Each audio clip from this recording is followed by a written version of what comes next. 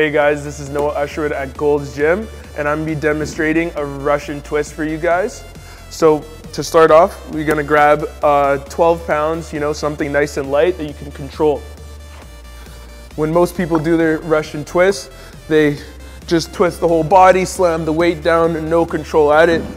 So what I really want you guys to focus on is keeping this weight in the midline of your body, keeping that posture upright, keeping that chest open.